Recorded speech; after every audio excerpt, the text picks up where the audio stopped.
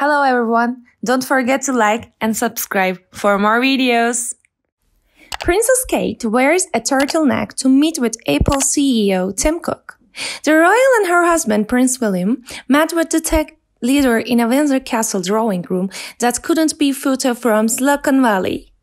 On Tuesday, Apple CEO Tim Cook took a meeting that couldn't be further away from his usual sleek digs in Cupertino. The tech titan traveled to Windsor Castle to see Prince William and Princess Kate, later sharing a photo of the summit to his social media accounts. The court circular listed the meeting, noting that Cook's visit came under the aegis of the Earthshot Prize, which will hold its third annual awards ceremony in Singapore this November.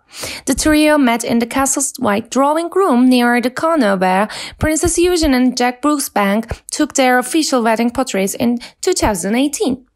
One of Cook's photographs shows two white apple bags perched on a side table, implying that he might have come bearing gifts.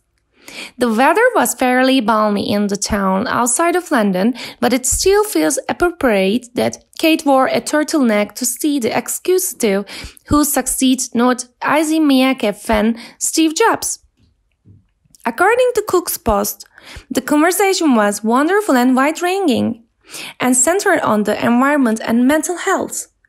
Over the last decade, William and Kate have devoted their attention to raising awareness about both topics, and recently the prince announced an initiative to provide mental health care to the farmers who live on his estate, the Duchy of Cornwall.